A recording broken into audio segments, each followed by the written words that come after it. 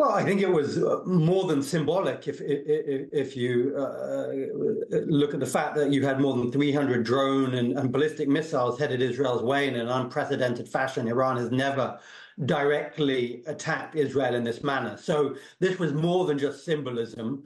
This was a notable shift of strategy. What I think was clear was that Iran messaged ahead of time what it was going to do, and it implemented this in attack in a manner that was meant to be calibrated, that I think was meant not to cause casualties. And it very quickly came out saying that it didn't want to engage in a further cycle of escalation. So Iran felt it had to respond to the embassy attack, the Israeli attack on its embassy in Damascus on April 1, but did it in a manner that was intended to address that as a one-off and then put this to a side. Where we go next in terms of stability and regional conflict is, as I think your colleague just said now, very much dependent on where Israel goes next and whether there is a wider retaliation from the Israeli side, which will provoke Iran into a new response on its part. I want to take a step back and look at the overall geopolitical picture here, because we cannot forget also what's happening over in Ukraine. And President Zelensky has, to some extent, used these latest developments out of the Middle East to highlight the importance of air defense systems and what happens when so many countries come together to protect skies, in this case, Israel's skies. What do you make of his comment, and what do you think this situation in the Middle East means for Ukraine? Obviously, the Ukrainians are trying to draw parallels and saying, if you're doing this for Israel, why can't you also be doing it for Ukraine? They want more response mechanism, defense mechanisms to respond to Russian missile and drone attacks.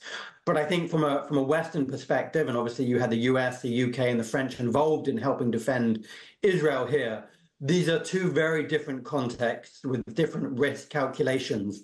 And I don't think that the Western countries here are going to be prepared to engage in Ukraine in the same manner that they were in Israel. So I think for the moment, these are different stories, and one shouldn't imagine that we're going to see the same thing happening in Ukraine going forward in terms of what the US and its allies are immediately willing to put on the table. I want to go back to your point about the Iran attack. You're saying it's much more than symbolism. However, they did telegraph it days in advance. They gave the U.S. a warning and a heads up. And at the same time, they said that the matter is concluded. It does not seem that Iran wants to escalate this in any way.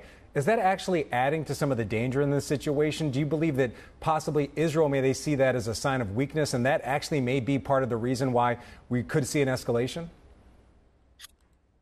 Well, I think that there has been a sense of confidence in Israel since October 7 that they've been able to take the kind of military battle to Iran without huge repercussions. They've launched a huge series of assassinations in Lebanon and Syria of senior Iranian officials.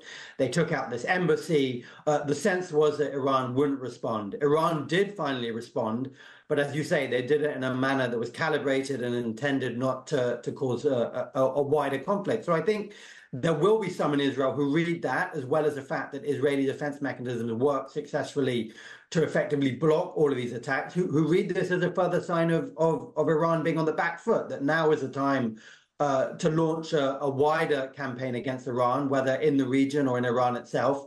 Now is the time to inflict a bigger blow on Tehran, and that Iran doesn't have the political will or the capabilities to stop that from happening. So I think, yes, there are those in the war cabinet now who will be aggressively pushing for a wider campaign in Lebanon against Hezbollah, against Iran itself, to take advantage of this moment.